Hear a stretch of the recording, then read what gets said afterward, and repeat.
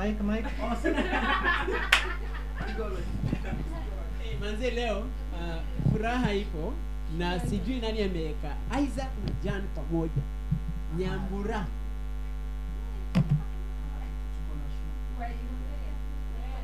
Uhuru is calm, eh? And I have you here.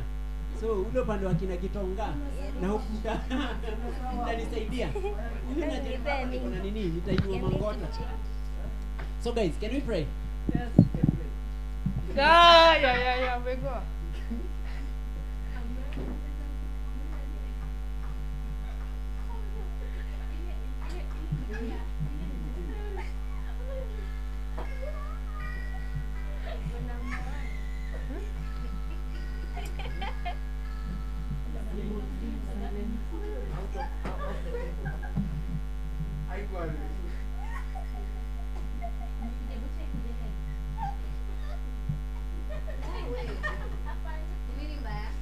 Table number 1.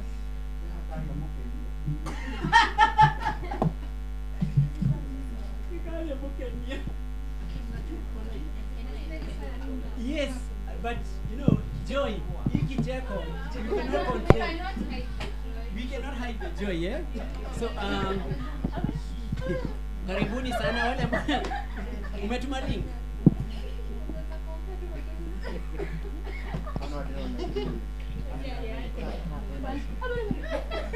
Umetuma link? Tuma so that tunaweza kuona kama wala. Si tuko ndani.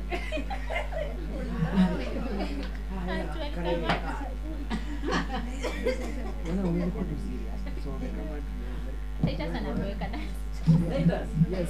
If you will get the joke hapa. Uye tairo. Glory. We are boring. Yes. Yeah. So we were praying, not playing.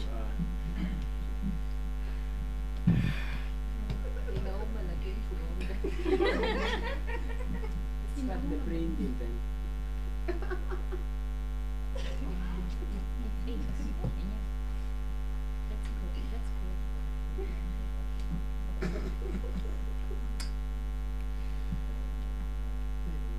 Our Father and our Lord, we are so grateful.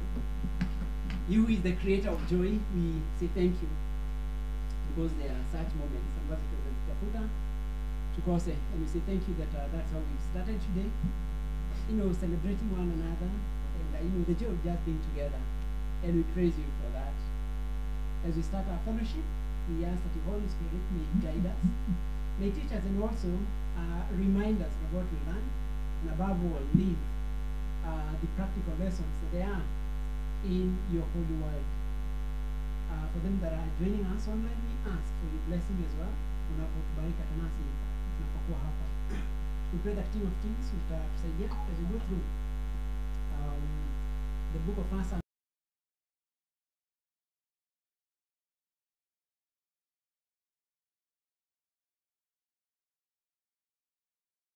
Amen. So karibuni sana, and then I'll request that we put our phones on actually silent kabisa, sio? Not even vibration, silent completely, so that it doesn't sumbua our media team. The link has been sent there.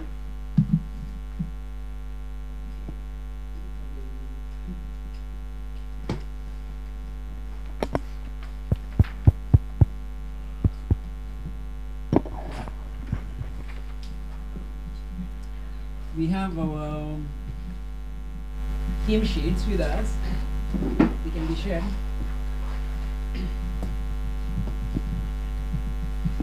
Lessons from the Kings, and we are looking forward to this ancient wisdom for to apply to our modern day as you supply the hymns.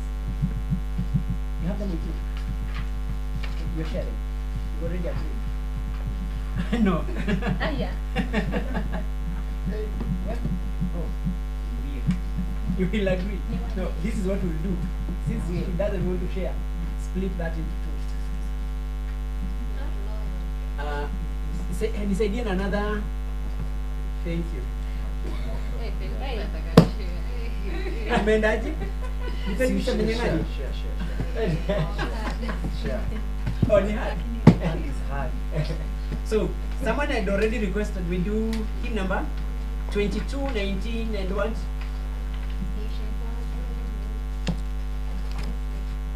Oh, 22 like by that would be easy with you. 20? 22. 15. So, we start with 15 to kumbuka. 15.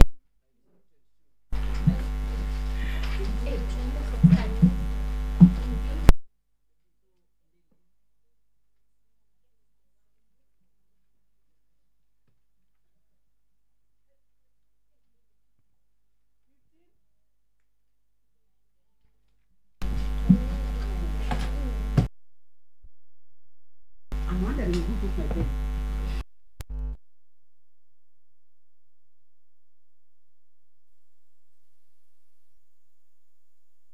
Nama tutaweza kuchapa 22 eh?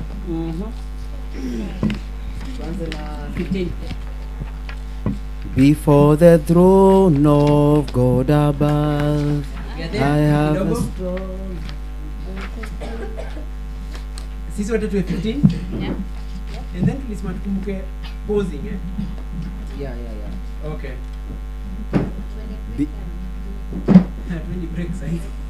Before the throne of God above, I have a strong and perfect plea, a great high priest whose name is love, whoever lives and pleads for me.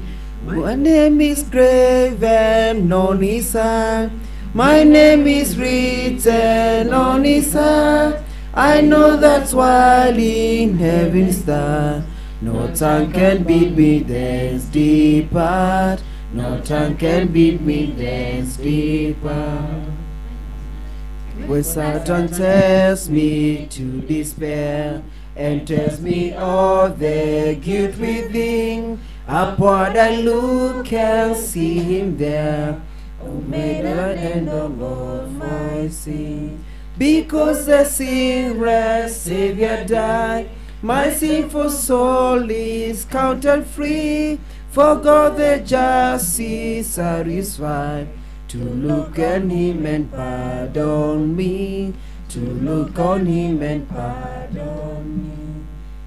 Behold him there, the risen Lamb, my perfect spotless righteousness, the great unchangeable I am, the King of glory and of grace.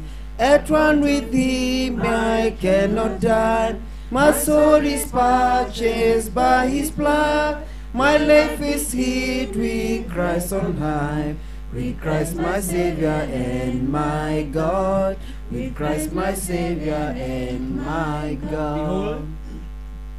Behold him there, the risen Lamb, my perfect spotless righteousness, the great unchangeable I am, the King of glory and of grace. My soul is at one with him, I cannot die. My soul is purchased by his blood, my life is hid with Christ on high, with Christ my Savior and my God, with Christ my Savior and my God. 19.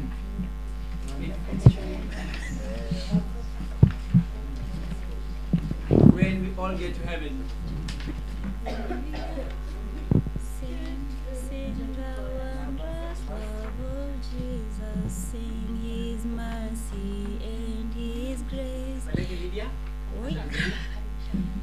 Sing the wondrous love of Jesus, sing his mercy and his grace.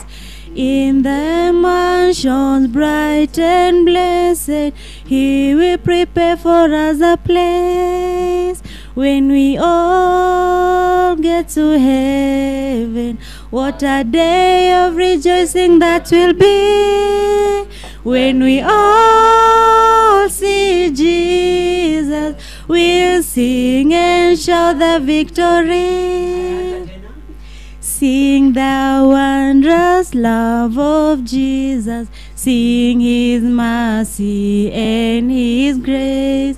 In the mansions bright and blessed, he will prepare for us a place.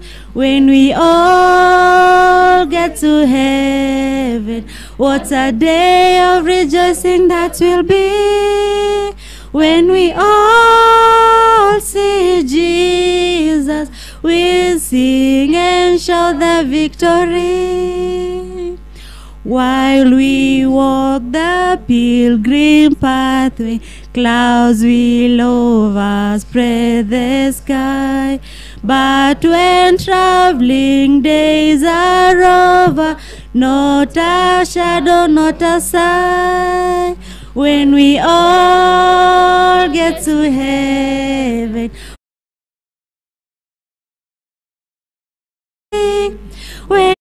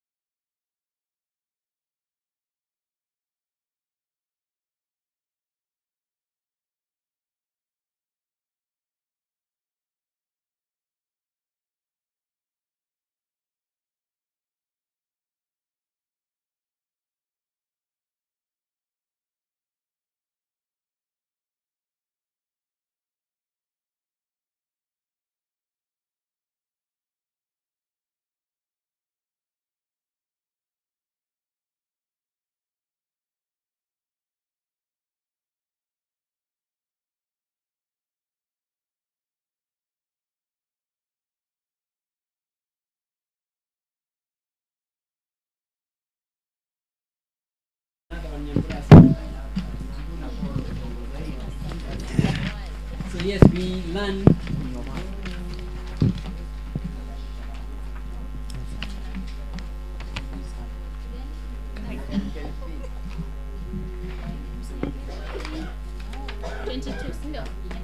And can it be that I should gain an interest in the Savior's blood?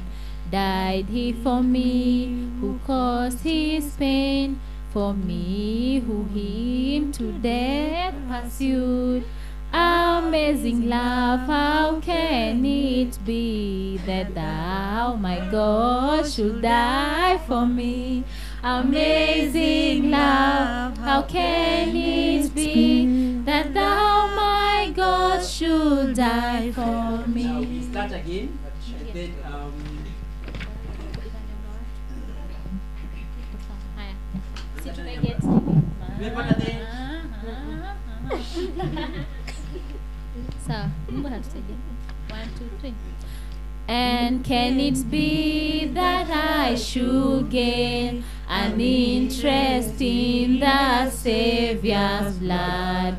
Died he for me, who caused his pain, for me who him to death pursued. Amazing love, how can it be that thou, my God, should die for me? Amazing love, how can it be that thou, my God, should die for me? 'Tis mystery, all the immortal dies, who can explore his strange design. In vain the firstborn seraph died to sound the depth of love divine. 'Tis mercy all let earth adore. Let angels mind inquire no more. 'Tis mercy all. It should be 'tis mercy. 'Tis hakuna chorus kwa hiyo. You repeat the second last verse then. Eh? Tuanze tena. I want to. 'Tis mystery all the immortal dies. Who can explore his strange design? In vain the firstborn seraph died to sound the depth of love divine. 'Tis mercy all let earth adore. Let angels' minds inquire no more.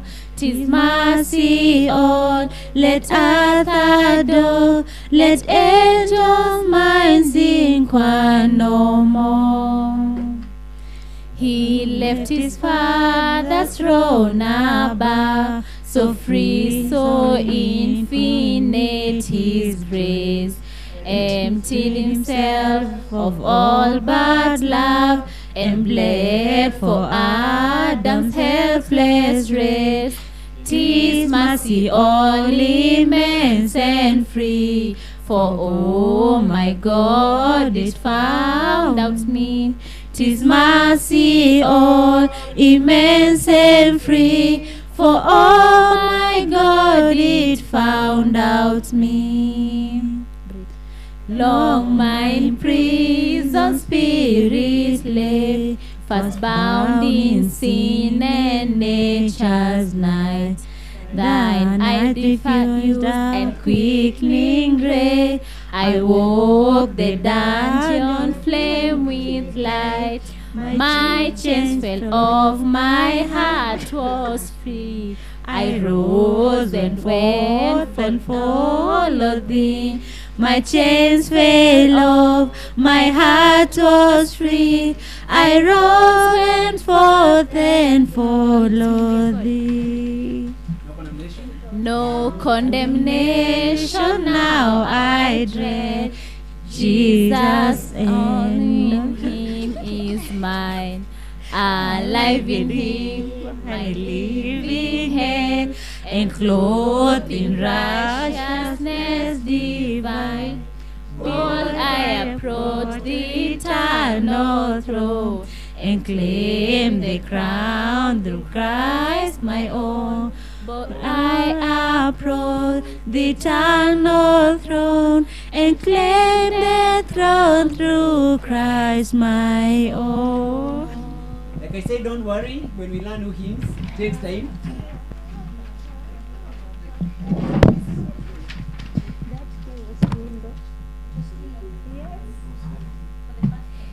Yes, for the first time that was well done. Yeah? I can, right now, I hear you guys singing The Secret Place, and the way it was, but the thing is, the attitude we have to attitude, and our attitude is very, very positive. Towards learning with ancient words. Now, karibuni sana, for them that are watching us online, I don't know how many are following us. I left how many? Niliwacha wanne. Saizi ni watatu. Emma karibu. Nile Emma moja bali mwingine. Karibu sana. Bochi pole, sound imerudi. You were saying that there was no sound before. I'm sure that it's okay. Karibu sana. And the rest that are following us. Now, we have been doing a series called Lessons from the Kings. Literally going through the book of 1 Samuel. We'll do 2 Samuel. We'll do 1 and 2 Kings, so that we can be able to, now and get the juices and the lessons that are there from the kings that led the nation of Israel. And of course, our take home is that we how it can be applied today, and especially to the modern young person.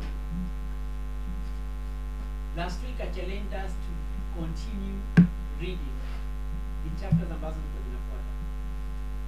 Na today I want to do it. Nataka kudu hii session kwa njia mbili. Niko na two ways of belief.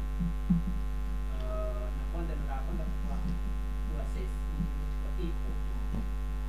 Okay. We sikizanana that we have a hashtag. I didn't see anything in the book. In our groups, James is how here, but how Bushwa. Now, how many of us continue reading this chapter?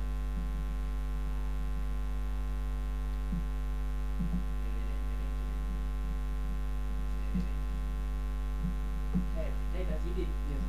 How is it? One thing about me is that I was going to mbele alafu nimeona kidogo. Okay. So you can give what I understood. But before we come back to you, Yes. because even last week, he had done the assignment. Who else? Peter. Nilikuwa hii wiki sijaweza kusoma Biblia, nilikuwa nimesoma last week yote. Nani mwingine?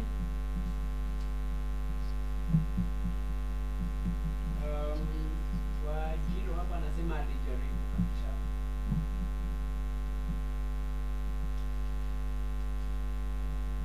But it's also okay. Now, good. Kim hapa alisoma, ulifikisha hapo Kim? You did chapter. That is chapter what about?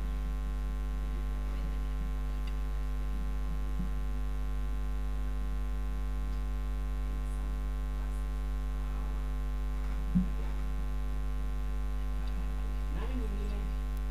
Wazee wa media, nani alisoma? Liz, ulisoma? Kama unaniambia nigoje, sorry baadaye. Ndio nilisoma. Good. That is inspiring. Very encouraging. Nilisoma 16 16 na 17. and 17. I think I will do the video should be there. So we will read it. Because nikisema tena naendelea, bado nitakuwa peke yangu. It seems like assignments, they make us do the same thing. Ama tunawapatia vitu mingi sana kwa wiki. Eh? Ni nini? Si burden sana. Or someone will say that Monday was even Monday, Tuesday, Wednesday, Thursday.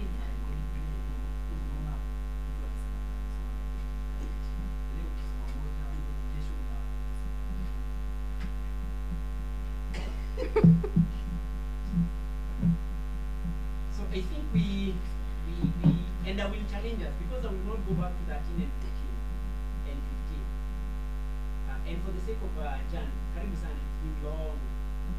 Yes, since we saw you on these forums. Stood up and you told that ministry. Okay. You have behaved good because of our camera. And the Lord is good. The Lord is good. Hallelujah. He knows how to control. To keep his shape on check.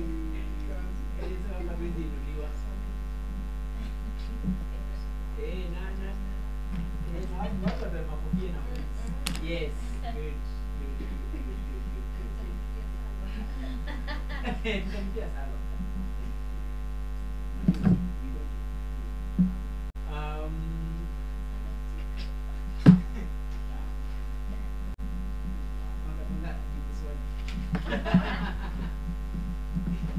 Now,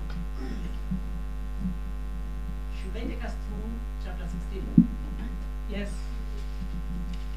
Okay. So for our online viewers, kindly read with us. It is still worth your time as we read chapter 16 17 and then tuangalie mahali penye patasikia kilima nitakuza yes 16 and 17 so that and then iziguzie kidogo so that next week tuje tena tufanye 18 and another because these chapters are a bit longer but the interesting thing is that ni stories too really. So and today we start with the anointing of King David, but even as we start with the anointing of King David, we have not yet finished with Saul. Why? Because some bits are still on Harper, and we are part of a story Saul as we continue, in the sense that God does not operate in a vacuum. But the fact that Saul and Akidimia is already preparing someone else.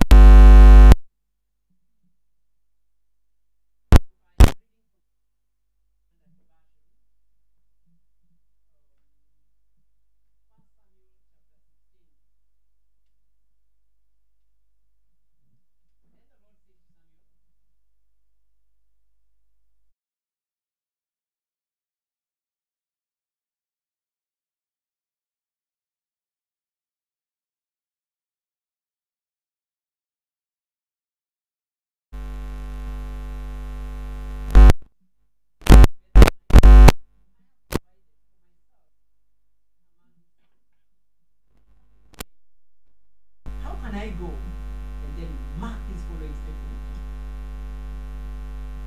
How can I go? If Saul hears it, he will kill me. And the Lord said, take a heifer with you and say, I have come to sacrifice to the Lord.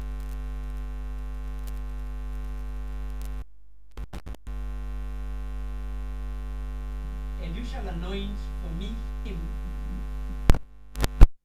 to you. Mark that, whom I declare to you. Verses 4.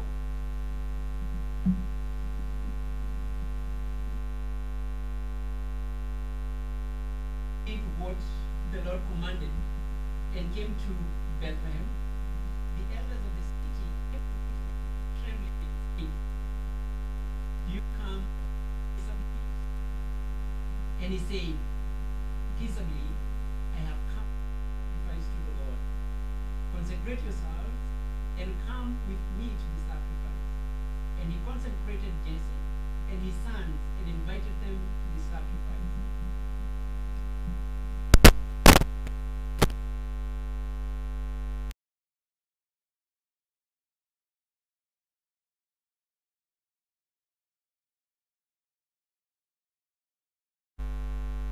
Know the statement that is coming. You know, it's a weighty statement. Yeah.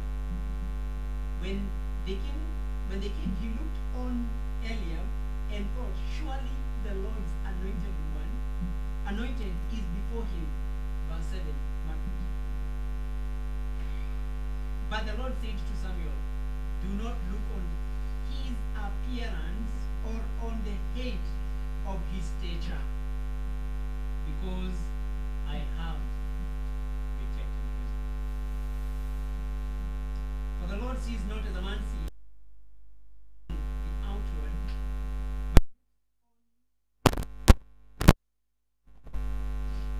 but the Lord looks at. Then Jesse called Abinadab and made him pass before Samuel. And he said, neither has the Lord chosen this one. Then Jesse made Shammah pass by, and he said, neither has the Lord chosen this one. And Jesse made 7 of his sons pass before Samuel. And Samuel Check said, 1, 2. the Lord has not chosen these. Then Samuel said to Jesse, are all your sons here?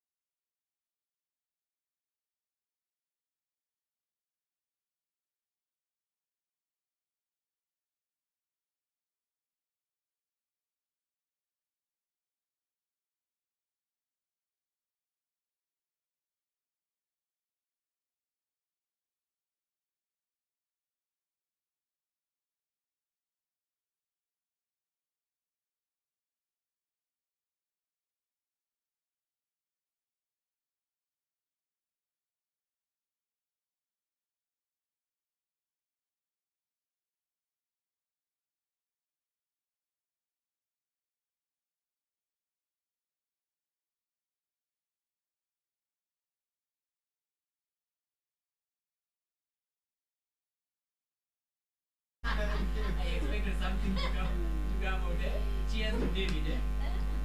And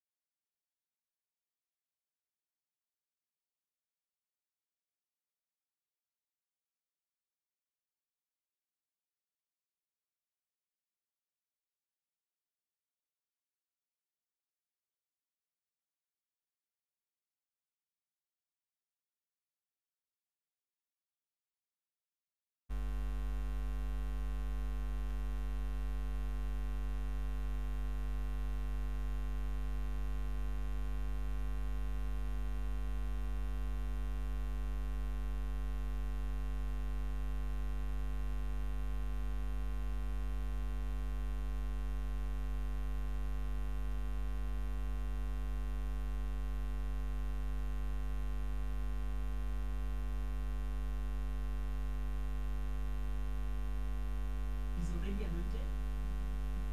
Am I? Yes, very good. Yes, the Spirit of the Lord is already. Yes. Behold, I have seen a son of Jesse, the Bethlehemite, who is skillful in playing, a man of valor, a man of prudent in speech.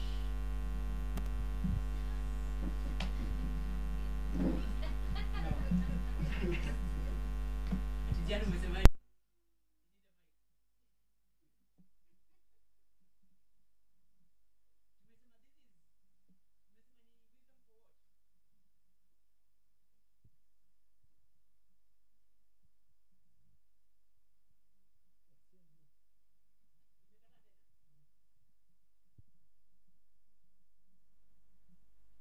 Manze, so iko imewashwa. Okay. Well, that's right. Nimejapa. Okay. So we are talking about ancient wisdom for modern youth. Hii kitu inaongea kwa church ndani.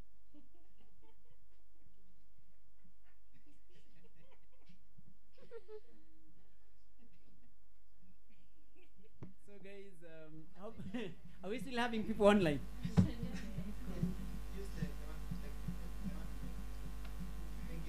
The red one. Okay. I think nasikika huko.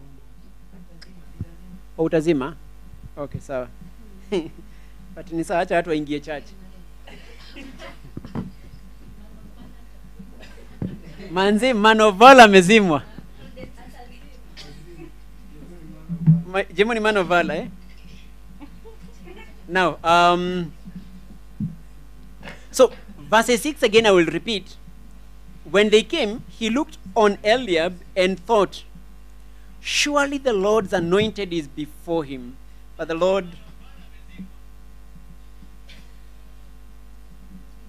Actually, I'm supposed to read from verses 18. Nimerudia sana. Asi wananichanganya hapa kidogo. Tunafuata? Good. From verse 18. Behold, I have seen a son of Jesse, the Bethlehemite, who is skillful in playing, a man of valor, a man of war. Now, nilikuwa nimekwama hapo kwa prudent. Many of the times that you have me say, your speech should. Your speech should. Manzi, our speech should. Like whatever comes into your mouth should, manzi, speak life to someone else. Should make someone feel comforted. Even memes zenye zina nini zitoke in a way that zijenge, si ni kweli? So our speech, whether it's making memes or whatever, they should. Nauliza meme nini nyama? So we are told that David was prudent in his speech, a man of good presence. Manzena feel stop because Ulize. Which your mic?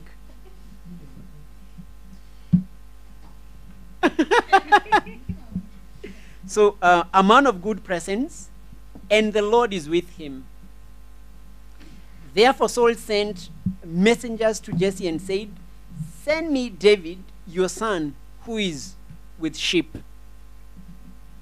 And Jesse took a donkey laden with bread and a skin of wine and a young goat, and sent them by David,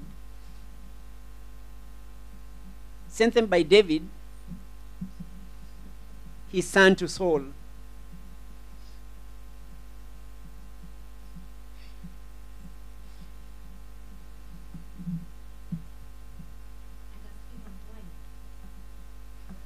I knew you'll answer that.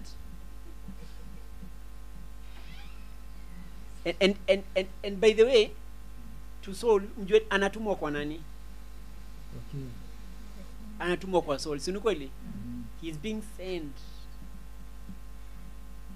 to his enemy to be. Okay? Na anatumwa? Oh yes, hatumwi tu hivyo, ametumwa na nani? Hajatumwa mkono mtupu. By the way, tuliongea story. Young people, we are known to be a bit mean and stingy and giving.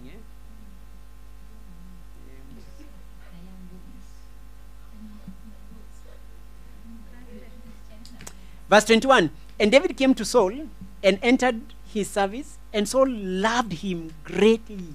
Hello.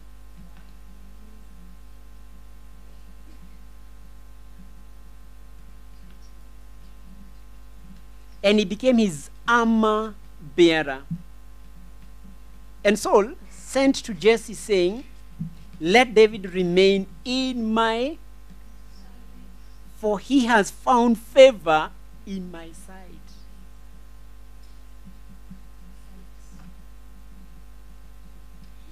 This is beautiful. I mean, I was reading Nina Filmanze, it's so loaded, eh? It's so loaded with things that you'll find sarcasm, zingine ni, unhidden, but ni kama kisopopera kina nini hapa, si ni kweli? But it will sound so because you know the end. And when the harmful spirit from God was upon Saul, David took the lyre and played it with his hand. So Saul was refreshed and was well, and the harmful spirit departed from him.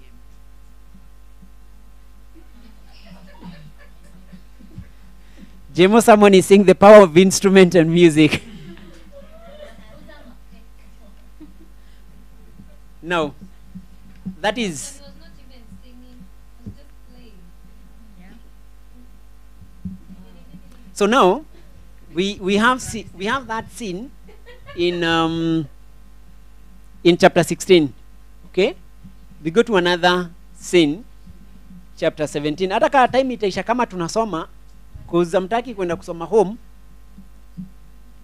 tusome. It is worth the time. And I hope something inaingia. Okay. Niendelee ama mwingine asome?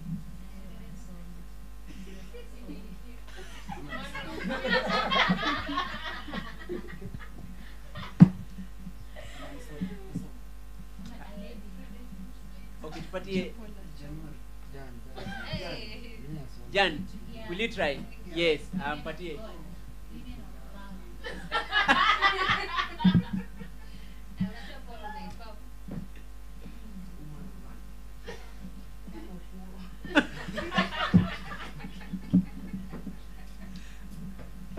So chapter 17.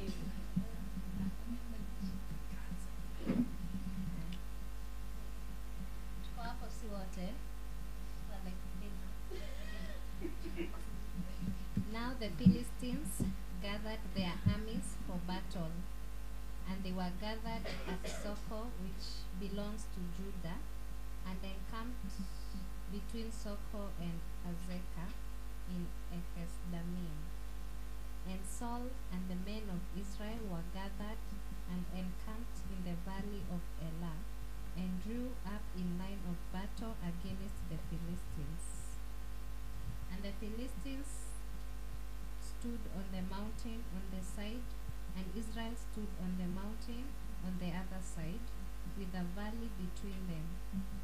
And there came out from the camp of the Philistines a champion named Goliath of Gath, whose height was 6 cubits and a span. He had a helmet of bronze on his head, and he was armed with a coat of mail, and the weight of the coat was 5,000 shekels of bronze. And he had bronze armor on his legs, and a javelin of bronze slung between his shoulders. The shaft of his spear was like a weaver's beam. Okay, And okay, kwa tu hapo. You're not scared by how your enemy is described, by how armed he is, knowing who you are. Continue. the shaft of his spear was like a weaver's beam, and his spear's head weighed 600 shekels of iron, and his shield bearer went before him. He stood and shouted to the ranks of Israel, "Why have you come out to draw up for battle? I am not a Philistine, and are you not servants of Saul? Choose a man for yourselves and let him come down to me." Like a base. Intimidation. Intimidate. Yeah. Yes, Choose a man for yourselves. Julani modrome. Choose a man for yourself and let him come down to me. If he is able to fight with me and kill me, then we will be your servants. But if I prevail against him and kill him, then you shall be our servants and serve us. And the Philistines said, "I defy the ranks of Israel this day. Give me a man that we may fight together." When Saul and all Israel heard these words of the Philistine, they were dismayed and greatly afraid. Mark that. They were dismayed, eh? Now David was the son of Ephrathite of Bethlehem in Judah, named Jesse, who had 8 sons. In the days of Saul, the man was already old and advanced in years. The 3 oldest sons of Jesse had followed Saul to the battle, and the names of his three sons who went to the battle were Eliab, the firstborn, and next to him Abinadab, the third Shammah. David was the youngest. The 3 eldest followed Saul. But David went back and forth from Saul to feed his father's sheep at Bethlehem. For 40 days the Philistine came forward and took his turn morning and evening. And Jesse said to David his son, "Take for your brothers an ephah of this parched grain and these 10 loaves, and carry them quickly to the camp to your brothers. Also take these 10 cheese to the commander of their 1,000. See if your brothers are well, and bring some token from them. Now Saul and they and all the men of Israel were in the valley of Elah, fighting with the Philistines. And David rose early in the morning and left the sheep with a keeper, and took the provisions and went as Jesse had commanded him. And he came to the encampment as the host was going out to the battle line, shouting the war cry. And Israel and the Philistines drew up for battle, army against army. And David left the things in charge of the keeper of the baggage, and ran to the ranks, and went and greeted his brothers. As he talked with them, behold, the champion, the Philistine of Gath, Goliath by name, came up out of the ranks of the Philistines and spoke the same words as before, and David heard him. All the men of Israel, when they saw the man, fled from him, and were much afraid. And the man of Israel said, Have you seen this man who has come up?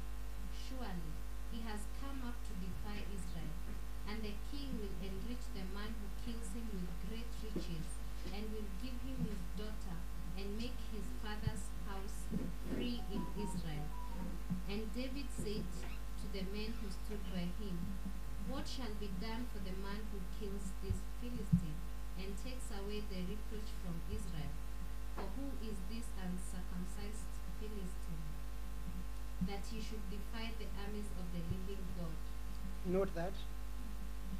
And the people answered him in the same way, So shall it be done to the man who kills him. Now Eliab, his eldest brother, heard when he spoke to the men, and Eliab's anger was kindled against David. And he said, Why have you come down? With whom have you left those few sheep in the wilderness? I know your presumption and the evil of your heart, for you have come down to see the battle. And David said, What have I done now? Was it not but a word? And he turned away from him toward another, and spoke the same way, and the people answered him again as before. When the words that David spoke were heard, they repeated them before Saul, and he sent for him. And David said to Saul, Let no man's heart fail because of him. Note that. Your servant will go and fight with the Philistine. And Saul said to David, You are not able to go against the Philistine to fight with him, for you are but a youth, and he has been a man of war from his youth. But David said to Saul, Your servant used to keep sheep for his father, and when there came a lion or a bear and took a lamb from the flock, I went after him and struck him and delivered it out of his mouth. And if he arose against me, I caught him by his beard and struck him and killed him. Your servant has struck down both lions and bears, and this uncircumcised Philistine shall be like one of them. For he has defied the armies of the living God. And David said, The Lord who delivered me from the paw of the lion and from the paw of the bear will deliver me from the hand of this Philistine. And Saul said to David, Go, and the Lord be with you. Simeoni status za watu kesho ziko zina read hivyo. And that Paul, and that hapo ndio alianza kusema in Psalm 23, the Lord is my shepherd, I will not fear. When alikuwa anaenda kupigana na yeye, akitembea tu, alikuwa na speak that words. Napata hizo context.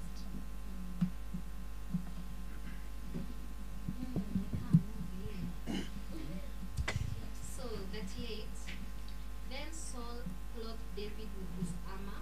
He put a helmet of bronze on his head and clothed him with a coat of mail.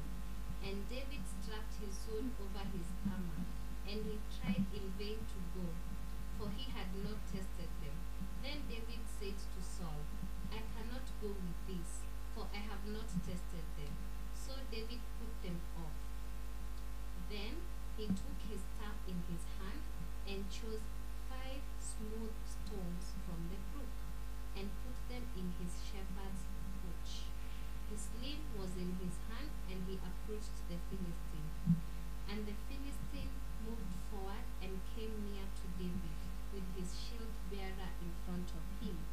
And when the Philistine looked and saw David, he disdained him, for he was but a youth, ruddy and handsome in appearance.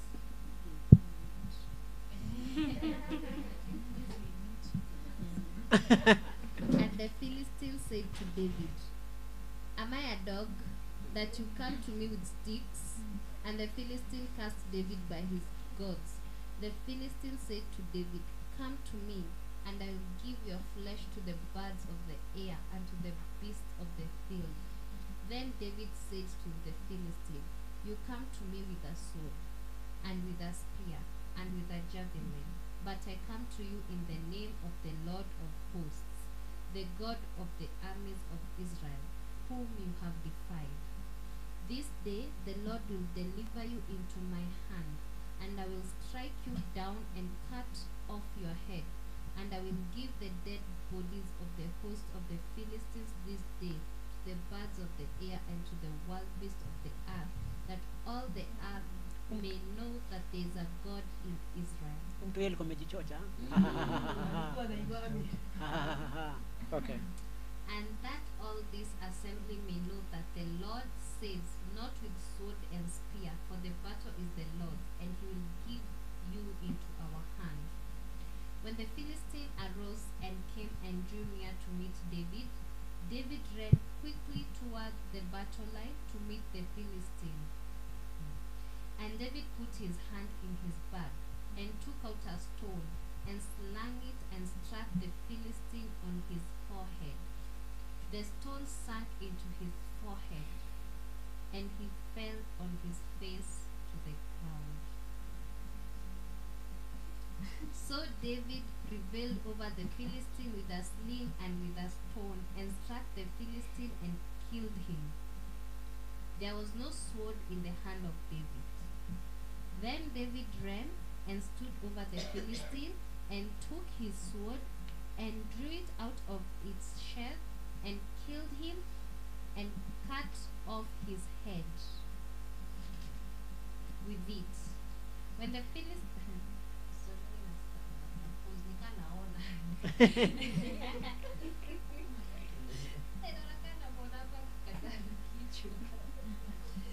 when the Philistines saw that their champion was dead, they fled.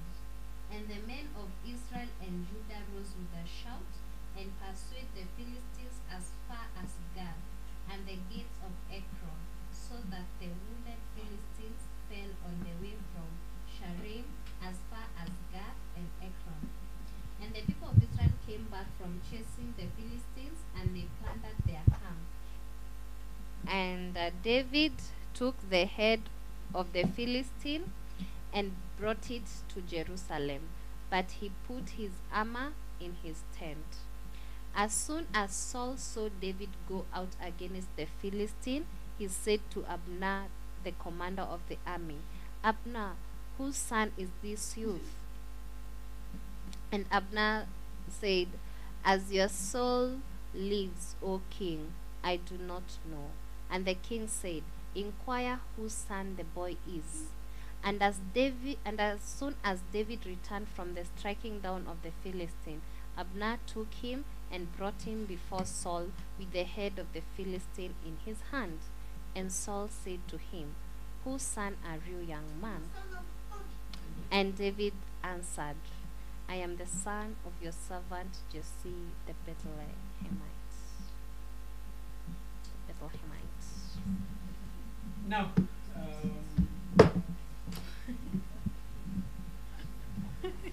very encouraging. We have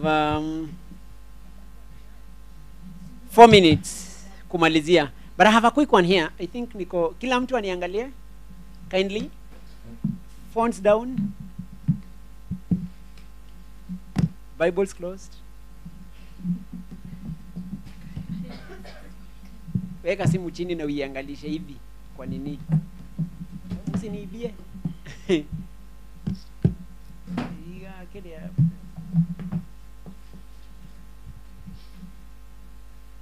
Kalvo ni aje?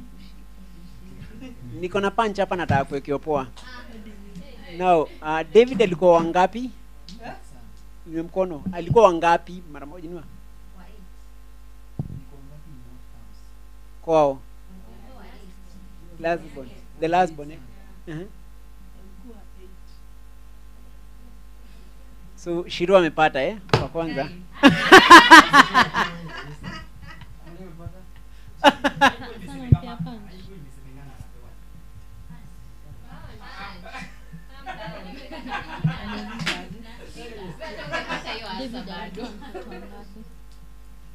Now, what we see that in chapter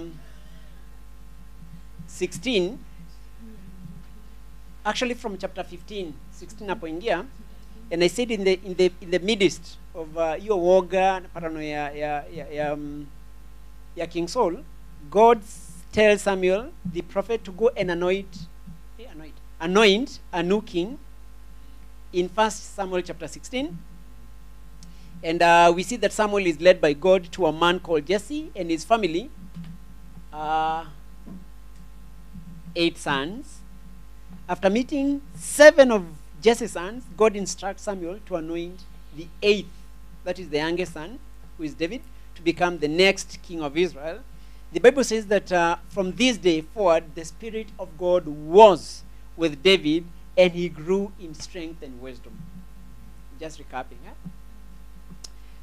Now, here we see the story switching back.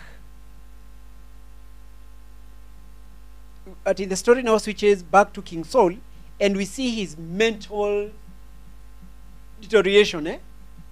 Like after David is anointed as king, the story immediately in a switch to leto senior anaitwaje? King Saul, who is being perturbed. Unaongelesha? Yes, who is being vexed by the spirit that was already in him, which was not a good spirit. And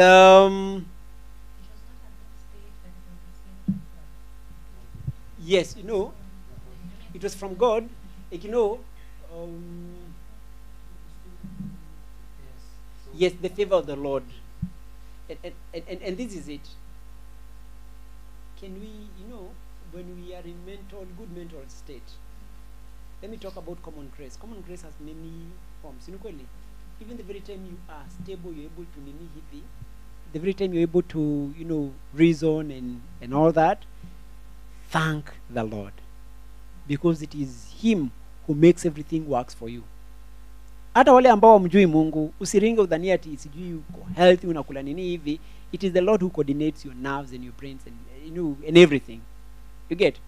So this particular point now, the favor of the Lord had departed from, and he was not in the normal state one, and even in the normal state as being a king, even the joy of a king and all that, ilikuwa imetoka, alikuwa na shida. Poa. Less people start defining, the Lord has evil spirit and all that.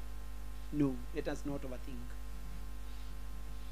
Now, desperate to soothe his nerves, you hear, Saul asked his men to find a good musician to play for him. Praise be to the Lord for musicians. Amen. Your gift means a lot to the body of Christ. Bwana asifiwe. Now, providentially, who is being recommended? And why I'm saying that it is providentially, I told you, highlight who is recommending. A servant. Just a mere servant saying, by the way, there is a dude. Kuna boys. I think nimemwona huko akilisha. Ameweza. And we are told that he's a man of now, as in a man of valor. So prudent in speech, A man of war. handsome, man of war. Now, he had never seen David go into war. Alikuwa ameonea wapi? Akienda akilisha kule and all that. I think alikuwa tu ni mlishaji, lakini alikuwa ni mlishaji alikuwa anajulikana. That boy protects his sheep. Yes. So it doesn't matter where you are. It doesn't matter where you are, my friends. Someone is watching. And let people see that. Is that a sweeper?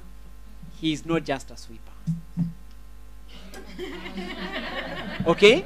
Now, is that guy the manager, the moderator? He is not just a moderator. Is he a leader? I mean, people observe, people see. And you look at the testimony that is being given.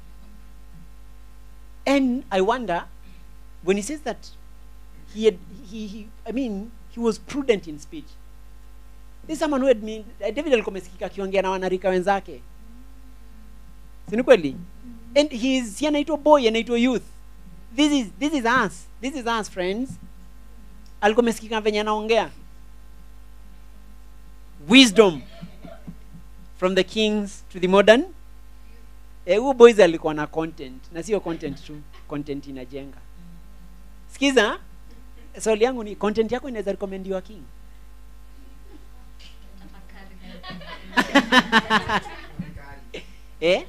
Can you be recommended to give a speech before a king? Not just to give a speech, to soothe a king.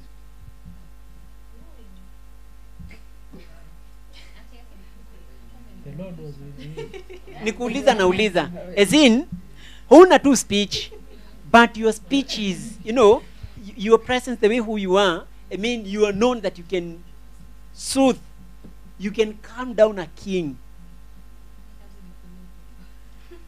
Yes, Ansamanga, gifts can take you in there, and your character can, my friend, baraka ziko hapa. Ni masikio kidogo lakini nasikia. Now, so providentially, in the same way that happened with baby Moses, providentially, who was being recommended, and then who came forth and was like, can I get an ass for her? Yes, and then nitamlipa. And the mother is brought. I'm just saying that it is provident, it is godly, it is divine, the way the Lord connects. Sinipoa? Nasoma tu kanini kamoja and then tumalize. So in a providential coincidence, they recommend David, son of Jesse, and with king's permission, bring David to serve Saul as court. I mean, he's brought to serve in the court, and then one other thing he says that, ande wambie budao mtoi, aniwachio mtoi. He has found favor with the king. He will be feeding with the king. He will be staying with the king. Will actually be composing the king's music.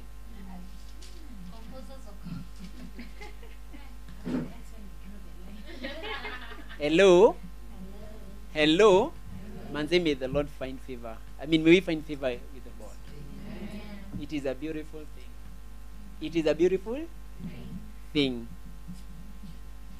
At this point, even though he has been, now one other thing we learn about David, at this point, even though he has been anointed by Samuel as king, listen to this, David is dividing his time between tending sheep for his father and occasionally providing music to comfort the troubled king.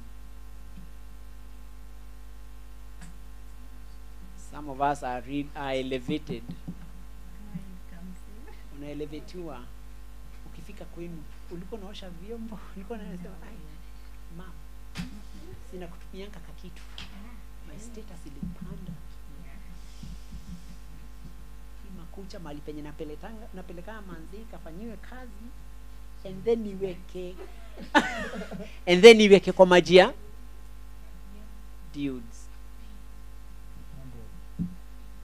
Unapata kuna majukumu ulikuwa unafanya, manzi unaangalia, you tend the fence, you tend the fence and all other things, and then unafika mahali you're like, I don't have time, manzi, tulipe mtu. Lesson from the kings to the modern day youth, that he was dividing his time. He knows he's already, hebu nikuulize, umemwagiwa mafuta. And you know, they knew who Samuel was. Amemwagiwa mafuta. They knew what was happening. Si ni kweli?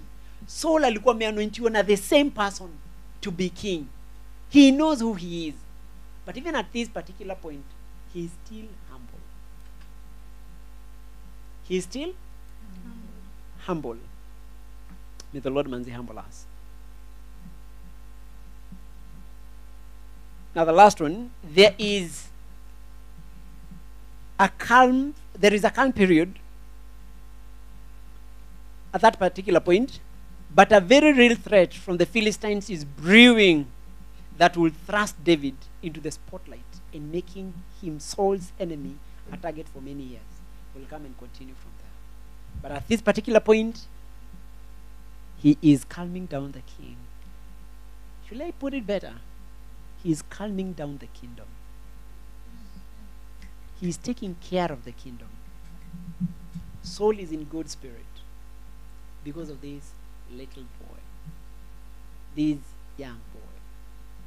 Now, when we come next time, tutaendelea so that tuanze kuulizana, who is this boy?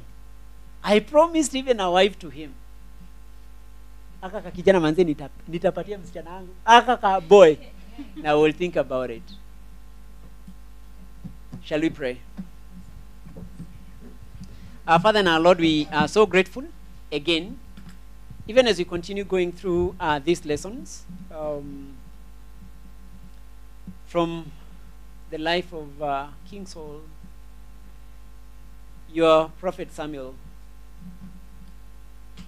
your anointed King David, and even the other kings that we look at. We pray that, Lord, we may learn as much as we can so that we may glorify your name and that we may live lives that are God-honoring, God-glorifying. We pray that you'll give us wisdom. We repent of our sins.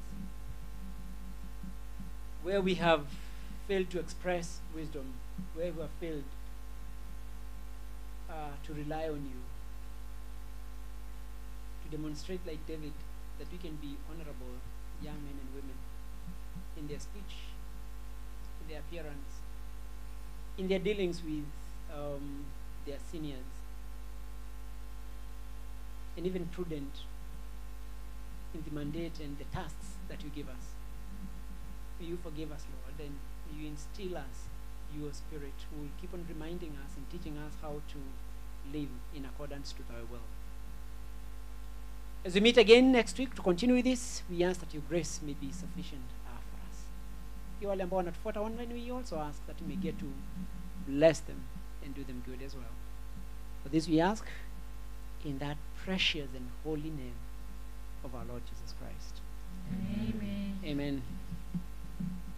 So, guys, thank you so much. Wale ambao walikuwa na watch online, see you next week for this lesson. But we keep on continuing, keep on reminding us that tomorrow we have prayers at Kirema, that is Kiambu Kist, opposite Kist. And I hope to see us there, Manze. We just go and dedicate our nights to the Lord. It's an honorable thing. Okay. Manze, tafadhali. Please. I want to see us all na wale ambao pia wanatufuata online. Timings and everything will be communicated in the group by the relevant parties. But let us support this. And I can assure you, there are greater things aligned for us. Sinipoa? So, yes. And also reminding us that on Monday for the Bereans, we have a guest with us. Itakuwa Fiz atakuja hapa.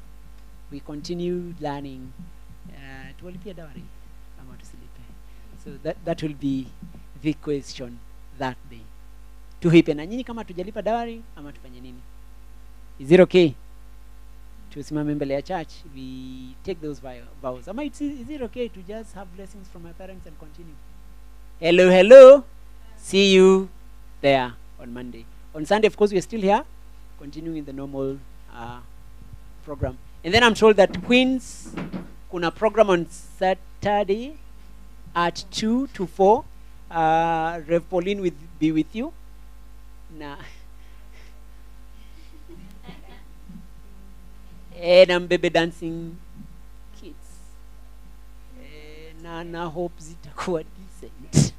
So sini poa, you insist on that okay poa. So guys, kwaherini, see you next time. Oh, we say the grace. Gitonga, lead us through the grace of our Lord Jesus Christ and the love of God and the fellowship of the Holy Spirit be with us now and forevermore. Amen. Kindly, yes, everyone have a lovely night. Tuambie ukitoka online, please. Tunagoja tunafanya kwa heri until tutoke.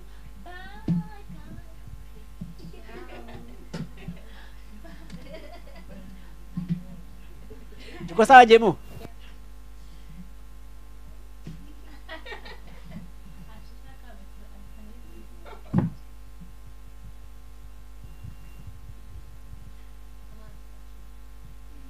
From sorrows